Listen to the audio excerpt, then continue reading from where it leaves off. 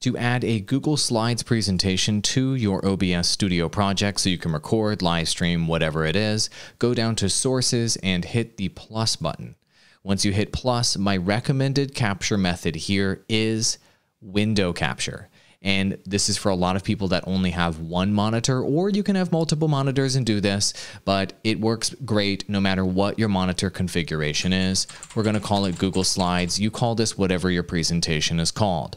Now, before you hit OK here in OBS Studio, make sure that your Google Slides presentation is open in a Google Chrome tab, Firefox tab, whatever it may be, so that as soon as you hit OK, you can find that source here in the list of available options, okay?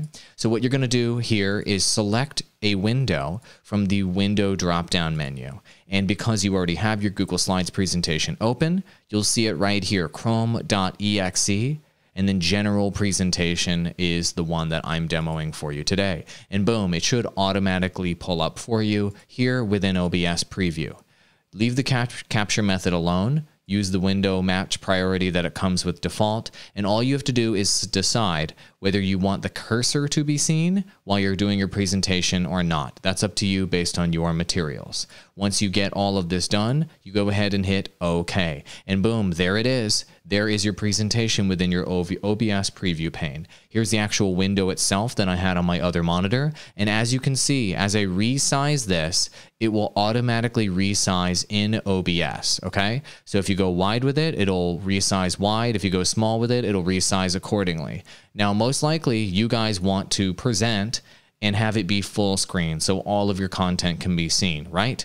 So what you're going to do is you're going to hit record right over here, hit start recording.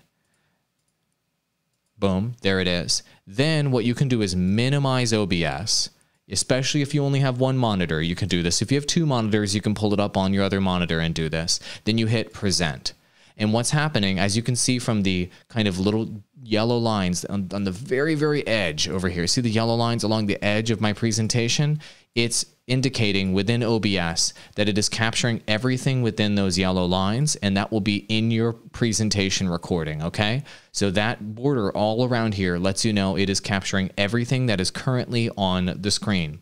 So now you can do your recording of your presentation with your title, your intro, whatever it is. It's recording all of this, and then when you're done, escape out of your presentation, go back into OBS, and hit stop recording. And everything full screen will be on your recording, okay? You'll have to edit it up from there, of course, but it will have recorded a full screen version of your presentation, depending, of course, on your resolution and your aspect ratio and whether that matched the project. That is the easiest way to record a Google Slides presentation, where it will resize based on how you're presenting it. And if you'd like me to go through this with you, help you with your business presentations, with your work presentations, I've done this for a living for the last 10 years, awalldigital.com, link in the description below. Just select your day, your time, enter your name, your details, and I'm on a video conferencing call helping you with your presentations. I've done multi-million-dollar webinars to just helping regular at-home, work-from-home business professionals knock out their slide presentations.